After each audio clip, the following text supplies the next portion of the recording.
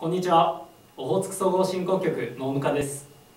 それでは牛乳消費拡大の取り組みとして早速お家でもできる簡単スイーツを作りたいと思います。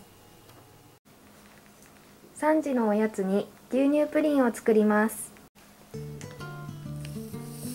ボウルに水とゼラチンを入れふやかしておきます。牛乳、砂糖を鍋に入れて弱火にかけます。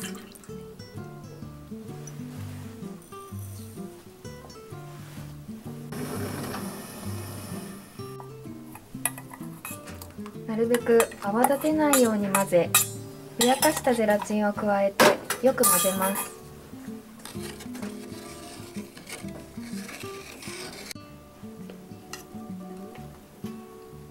ゼラチンと砂糖が溶けきったら容器に入れて固まるまで冷蔵庫で冷やします。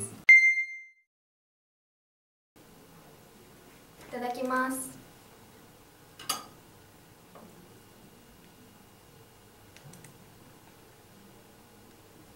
美味しい。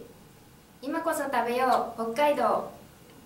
皆さんぜひ牛乳乳製品をいつもより1個多く取っていただいて牛乳の消費拡大をお願いします。